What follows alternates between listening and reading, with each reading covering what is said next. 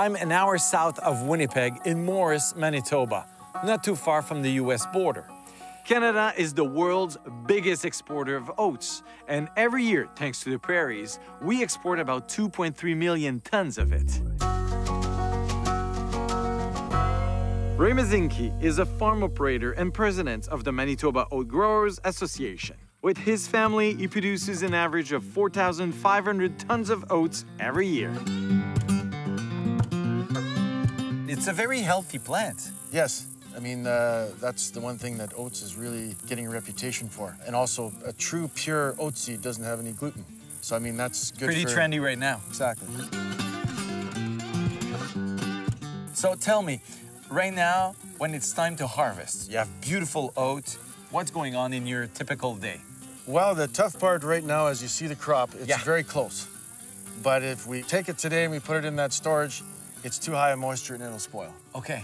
We leave it as is till it's ready and dry. At that point, we come in with the harvesters. It's amazing how it segregates the seed from the rest of the crop. Combine smashes up the rest of the crop, spreads it, all the seed goes in the hopper. Okay. And at some point, there's a buzzer that goes on, that means unload, it's full, full. It's good. So then we come out with these grain carts pulled by a tractor, and the reason we use them is the combines don't have to stop in the field. Okay. So we keep going, and the grain cart just comes alongside, and then the truck brings it to these facility silos. into the silos here.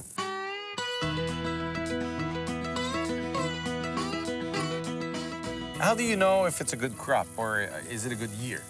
Well, you hope you see a lot of these seeds. That's for sure. Okay. You know, if you have a head, the first thing I do is I touch the bottom seeds. You want their filling. Okay. Top seeds. On a not so good year, maybe part of this is there's nothing. Okay. Is there always 2 seeds? That's what you hope. The odd time it'll make 3, which is always good. You must have a sense of pride when you look at this. Oh, absolutely. It's very nice to see a crop that just 3 months ago was, you know, this big, had 2 little leaves, and now you're looking at this. A beautiful field like exactly. this. So it kind of take it as it goes, and it's nice to see it get to this point. We're well, almost have it in the bin. Almost. Well, thanks a lot, Ray, for all that hard work. In the space of a few decades, we've moved from a local crop to an internationally recognized industry. What's more, Canadian researchers are working hard to create new varieties that will help the global oats industry. And that's why we are the best.